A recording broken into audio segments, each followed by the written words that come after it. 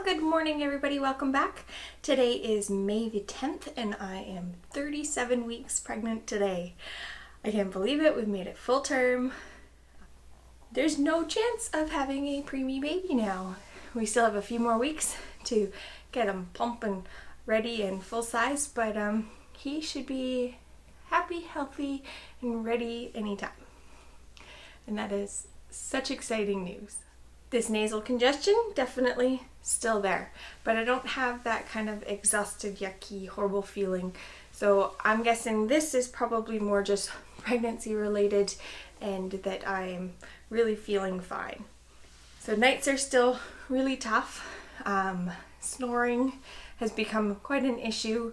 I wear the Breathe Right strips. I'm still sleeping propped up on pillows, which causes a lot of hip pain. I find because I'm propped up like that, that the pressure on my hips on my side just like really starts to hurt.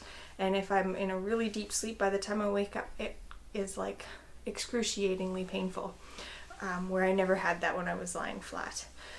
So where bed and sleeping was always my haven up until this point in the pregnancy, it is now really uncomfortable, and it's good to get up in the morning. I have been getting up quite frequently to pee in the night, so those are times when I'm able to flip and go on the other side for a while. And I'm getting through okay, but definitely some hip pain. This week has also brought a new level of itching to my stomach. My oils that I'm making is just not quite keeping up. I'm still using it a couple of times a day after my shower or after a bath or that kind of thing. I use my oils, but I did purchase Palmer's cocoa butter and I've been using this in between, so I'll probably apply this about 3 times during the day and then my oils about twice a day, and it's taken down some of the itch. You can definitely see like dry skin though on my tummy. It smells lovely. I love the smell of cocoa butter. Anyway, so that's one purchase I've had to make this week. Our midwife appointment this week went fine. Nothing really new to report. We did do the GPS testing and that got sent away, so we should know results by next week.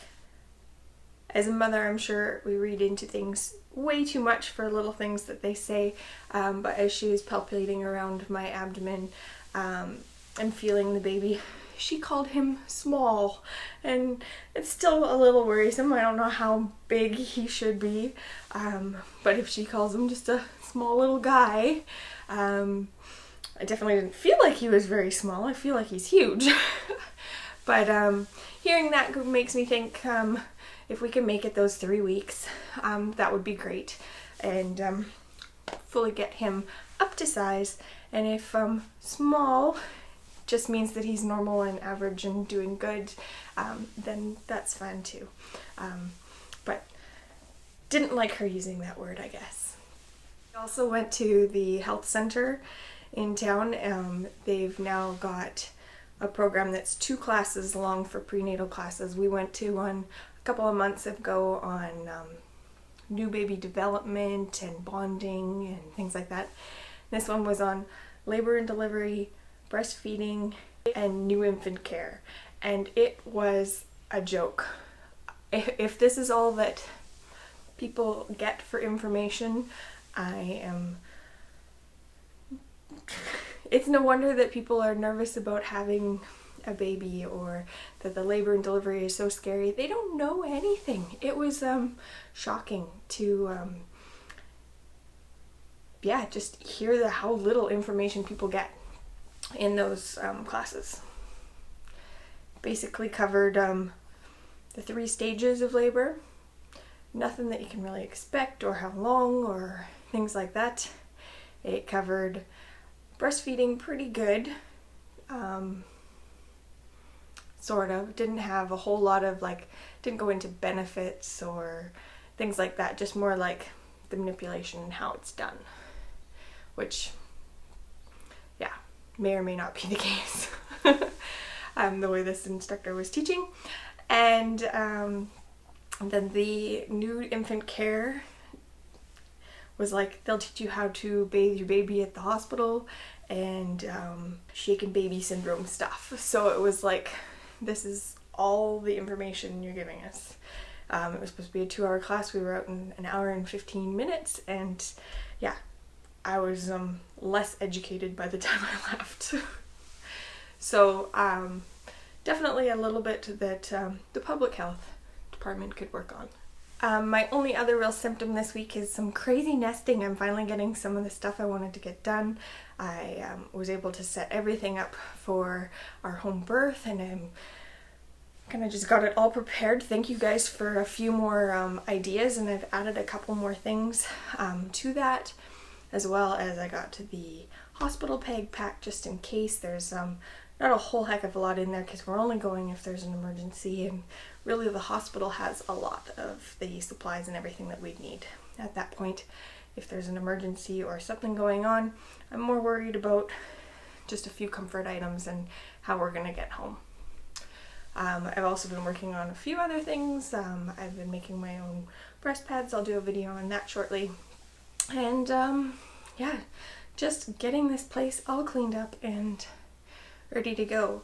My girlfriend Nikki and my mom are hosting a baby shower here tomorrow, so I feel like it's pretty clean. It's all ready to go, and I'm going to do a fruit buggy for that if I can get my hands on a watermelon. I can't seem to find a watermelon, so it's the only thing holding me back.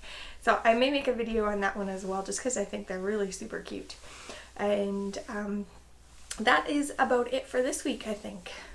I'll do a quick belly shot for you because I feel like it's really changing every week. I'm not sure if we've dropped yet, but maybe. I'm still getting quite winded. They say it really relieves your breathing, so I don't know that that's it. It just feels like I woke up one morning and he was sitting a lot lower. So I'll go and give you a belly shot, and that will be it for this week. All right.